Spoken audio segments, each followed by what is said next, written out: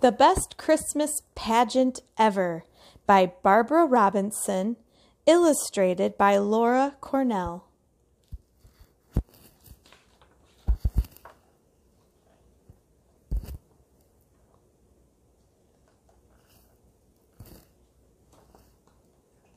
The Herdmans were the worst kids in the history of the world.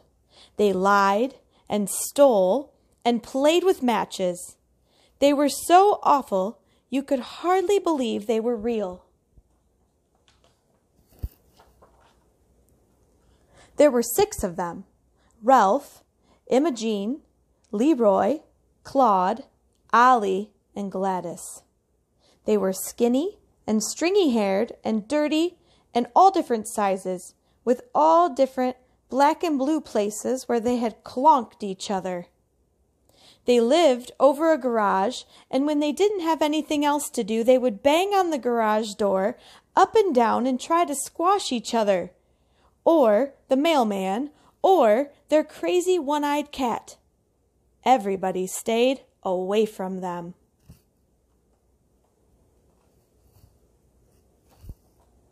Then one day, they showed up in Sunday school. They stole all the money out of the collection plate and drew mustaches on everybody in the Bible.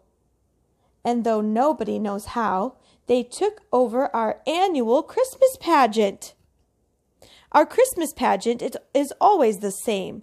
Kids in bathrobes and bed sheets acting out the story of Mary, Joseph, and the baby Jesus being born. Everybody knows the story. Everybody but the Herdmans. That didn't stop them from picking out the best parts for themselves. "I'll be the Mary," Imogene yelled. "And Ralph, he'll be the Joseph." Everyone else was afraid to volunteer.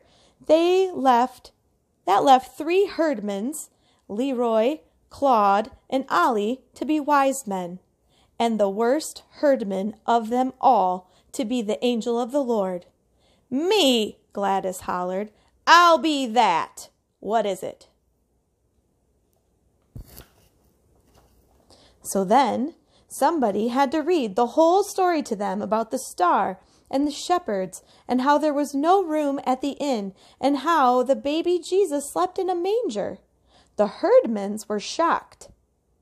"They stuck them out in the barn?" Imogene yelped. "And they tied Jesus up in rags and put him in a feed box? At least we put Gladys in a bureau drawer." Then they heard about the wise men bringing gifts of oil and frankincense. Claude said, "What good is smelly oil? If we're the wise men, let's bring pizza." Every year, someone lent us their baby to be Jesus. Not this year. Nobody would trust a herdman with their baby. So Imogene offered to steal one from the supermarket. "There's always babies in carts there," she said. Let's forget about a baby," someone said. We used a doll instead. Every rehearsal was an adventure. Leroy wanted to chase the mean innkeeper out of town, and Claude and Ollie wanted to run off with the baby to keep him safe. Imogene said she wouldn't name him Jesus, she would name him Bill, and she wouldn't let the wise men worship him. "Get away from that baby," she barked at them. "You might have germs." When Gladys found out the angel of the Lord appeared out of nowhere in the black of night, she was sure it was out of Amazing Comics. "Shazam!" she yelled, smacking the kid next to her. Gladys liked to smack things. Our Mary was loud and bossy. The wise men were sneaky, and the angel of the Lord came from outer space. This was going to be the worst Christmas pageant ever. Some people wanted to cancel the whole thing. The minister said, "I don't think anyone will come to see it." But they were all wrong. Everybody came just to see what the Herdmans would do. When the curtain opened, Ralph and Imogene stood in the wings, frozen, as if They weren't sure what to do. They weren't pushing or hitting or being herdmans. The chorus waited and hummed and waited, like an old refrigerator. When they finally came in, Imogene had slung the baby Jesus doll over her shoulder. Then she thumped it on its back twice, hard. There was a gasp. It didn't seem right to burp the baby Jesus. But that was the whole point of Jesus. He was a real person, and he started out as a real baby.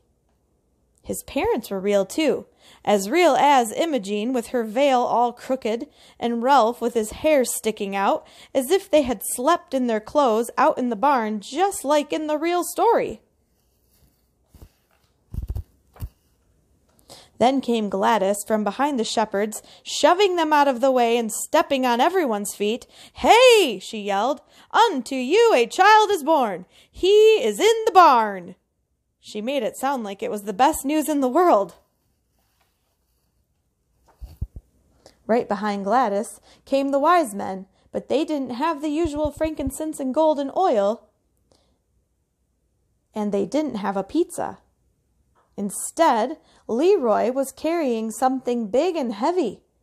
It was a ham from the herdman's food basket. The church gave them one every year. The herdmans had never before given anything away except clonks on the head.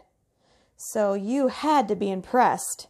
The herdmans were giving the baby Jesus their Christmas ham. Then the wise men were supposed to leave and go home, but instead they just sat down. Actually, it seemed like the right thing to do. After all, they had come a long way, and you wouldn't expect them just to hand over the ham and leave.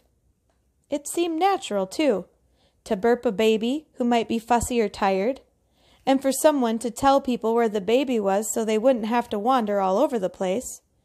Somehow, every wrong thing the herdmans did seemed right and natural.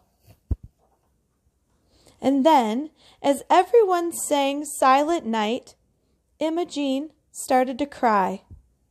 In the candlelight, her face was all shiny with tears.